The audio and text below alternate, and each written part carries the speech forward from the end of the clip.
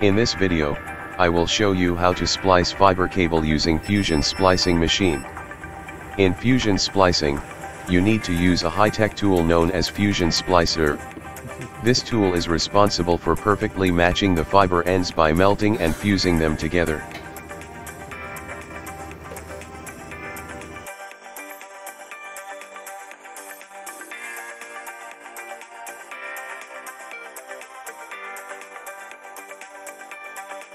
Here are the steps involved in Fusion Splicing.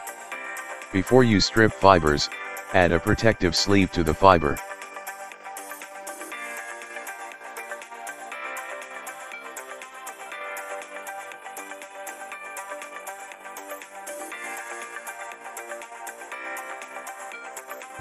Then strip the protective polymer coating around the optical fiber using a mechanical fiber stripper, until you reach the bare fiber cores. Don't forget to clean your stripping tools before you start the process. Here's the stripped off fiber. Using 99.9% isopropyl alcohol wipe, clean the bare fiber. Do it twice, using a different part of the wipe for the second round of cleaning. Once cleaned, avoid touching or putting the fiber into contact with any potentially contaminated surfaces or materials. Next, use a fiber cleaver to render a clean, mirror-smooth break on the cables with ends perpendicular to the fiber axis. Using a good fiber cleaver is vital to an effective fusion splice. You are now ready to fuse the fibers together using the Fusion Splicer. This step involves the alignment of the fibers followed by heating to melt the fiber ends and fuse them. In the Fusion Splicer, select the mode according to the cable being spliced. In my case, I will select single mode to single mode. Alignment can be manual or automatic depending on the type of Fusion Splicer you use.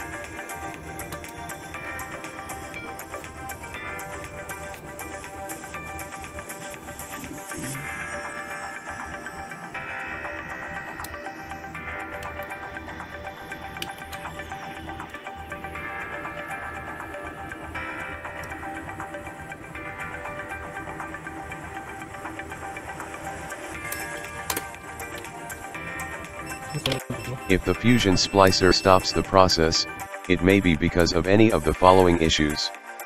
Poor alignment of the wires on their guides. The fibers are not cleaved at a perfect 90-degree angle. There is some residual plastic cover or dirt on the end of the fiber.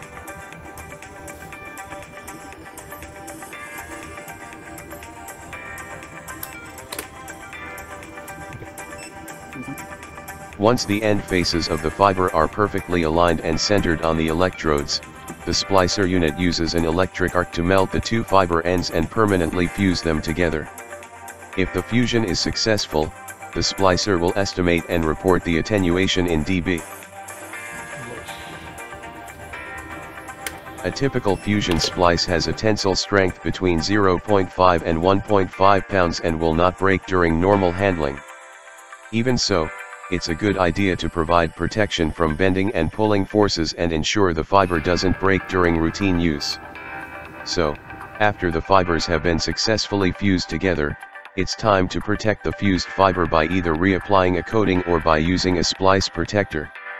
You can use heat shrink plastic, silicone gel, or mechanical crimp protectors to secure the splice from external damage and breakage.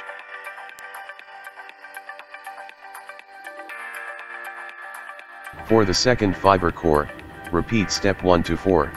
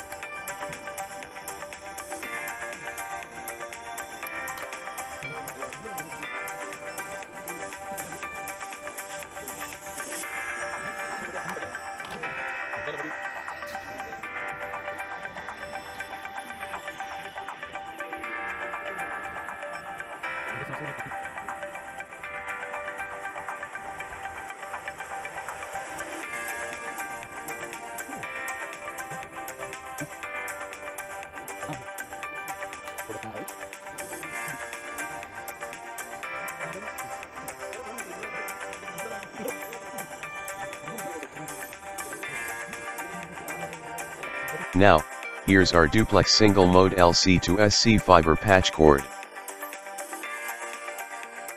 After applying the 4 steps, we have to check the fiber with at least continuity tester.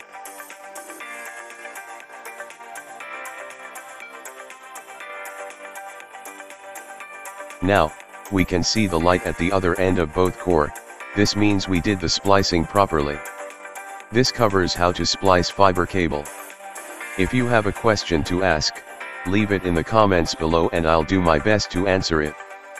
If you found this tutorial is helpful, please give us a thumbs up and don't forget to subscribe on our YouTube channel. Thank you very much for watching and have a great day.